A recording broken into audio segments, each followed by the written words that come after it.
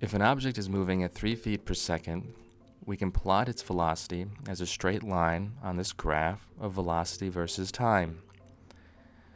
We can also find the distance that that object has traveled by finding the area under this line, because the area is a rectangle of width equals to time and height equal to velocity.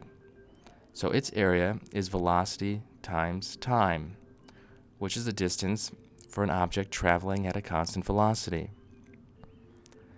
Now, what if we want to find the distance traveled of an accelerating object? That means that the velocity line has a slope, which is the rate of acceleration. To find the area under this graph, we are now calculating the area of a triangle, and not a rectangle. The base of the triangle is time, and the height of the triangle is acceleration times time.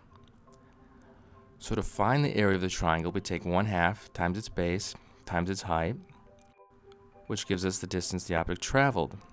In general form, the distance equation is 1/2 times acceleration times time squared. Now let's find the distance equation for an accelerating object that has an initial velocity. That means its velocity equation has a y-intercept term, which is the object's initial velocity.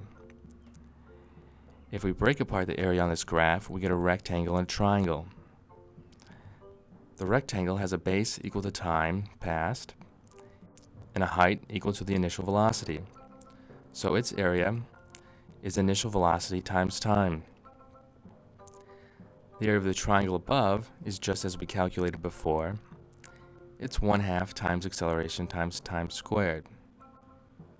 Now if we add these two areas together to get the total distance equation, we get 1/2 times acceleration times time squared plus the initial velocity times time.